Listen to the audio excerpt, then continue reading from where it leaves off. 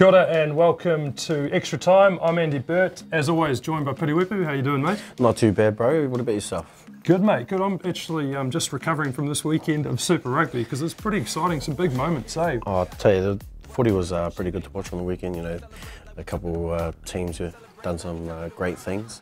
Waratahs broke the streak.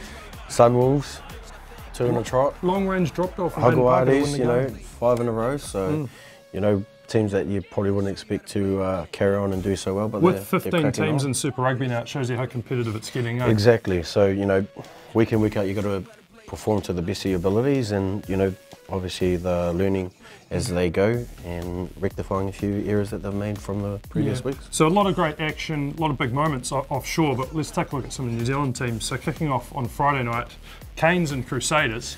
And this is a pretty special try from the Canes, and it's all about their offloading and ball movement here, isn't it? Well, build up before this one, you saw Bodie sort of have a flick out the back door, and then obviously Jordan's copied the brother. Copied him, yeah. But yeah, having that ability to you know, basically offload into to the person, and not to ground, or you know, and being able to those guys to. The ball's always live with the Canes, isn't it? I think, you know, they try and keep it as live as they can, but I think some of it's you know, boys just reacting really well to each other. And what about the spin at the end there? Blade Thomson for spin, like he was on the D floor at Red Square there. Exactly. And then, mate, George Bridge for the Crusaders against the Blues. This was just immense skills, wasn't it, in the wet? Yeah, well, I guess the catch and then beating the first defender and then being able to offload.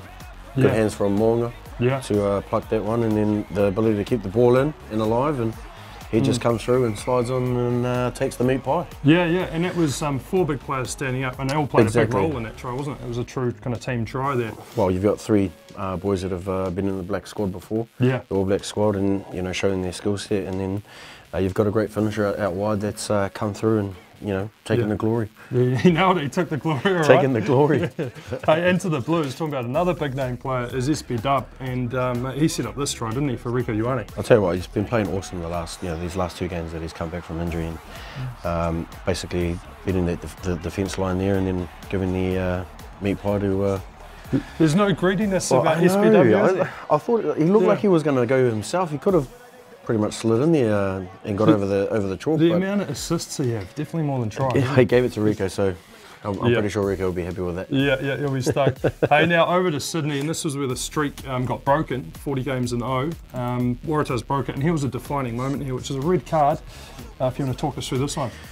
Yeah, well, I guess, you know, we get taught to protect yourself up in the air, just in case, you know, sometimes people have explosions as a defender and take you out and while you're up in the air. So obviously, you know, try and protect your players as much as possible, give them techniques to protect themselves against bad judgment calls from defenders, and just unfortunate that he's put his foot out. Maybe Tevita and Nabura had watched Kickboxer the night before or something, because that was a real Jean-Claude Van Damme move, wasn't it? Oh, I guess, you know, a lot of these teams in the back 3, you know, one of their main things is to make sure that they can compete with the high ball. So being able to jump up like that and, you know, protect yourself in the same time is one thing. But I guess, you know, you might have just accidentally put it out like that, as opposed to, I mean, if you went flying in with a knee, I'm pretty sure they still would have pinged them. But even if you got tackled in the air, then the guy that would have got that tackled him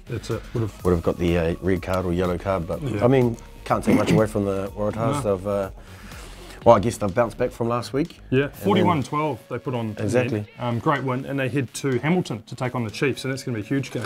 Well, Chiefs are travelling back, so so it's going to be a big game for them for, I guess, recovery-wise, getting back into the acclimatising. And maybe they start their own streak, 2-0 from the Australian teams.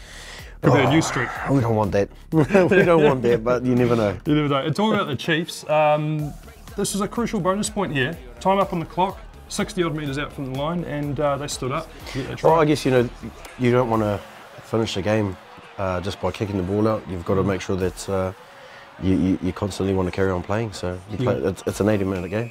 Got to play to the end, and obviously they showed their with their passion and their patience that they can do it. And you know, took them 80 minutes to get a try, but at the end there, but you know, And at the end of the season, that bonus point, that could be the difference. It's crucial. In making the playoffs. So It's massive whether moments you like that. win or lose. Like if you're collecting bonus points, it's pretty huge for you guys. You know, collectively as a team, Absolutely. it could, you know, pretty much tip you over one of the other teams that doesn't quite have won more games than you, but haven't collected the points. So that's huge for the Chiefs. And there's also some huge news for someone out there who should be watching. So we had a competition last week to win a Lions v Chiefs match ball, 5 New Zealand Rugby trading cards. Original, like a plain. We didn't put dye on it. That's a match ball. It's the paint from the field. And a jersey of your choice, Chiefs if you want. Now, Piri, you've selected a winner from our competition. Yeah, so the winner is Jared Newby. So his selections was Brodie Retallick. His first pick for a forward was Brodie for the All Blacks. The big guzzer. And then obviously Bodie. He's obviously most people.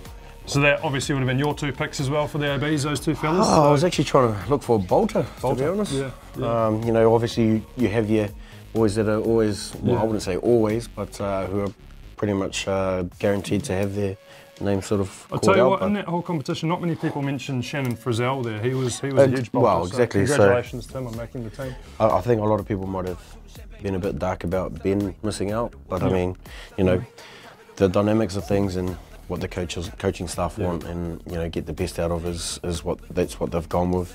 You know, Neha's come back from injury, and they've picked him, and obviously they know his skill set and what he can do. But there's three new newbies in the team, and you know, especially Jordan's. But those players have missed out, as Steve Henson said last year, used 50-odd players, so they'll probably get a crack at some stage. But look, before we finish, 33-man squad has been named. Now you can have your say and pick your very own starting 15 for the All Blacks on allblacks.com. It's called the Steinlager Pick Your 15. So head along to allblacks.com, have your say, you can win prizes and step into the shoes of a selector. So have some fun with that, guys. Until next week, we'll see you then.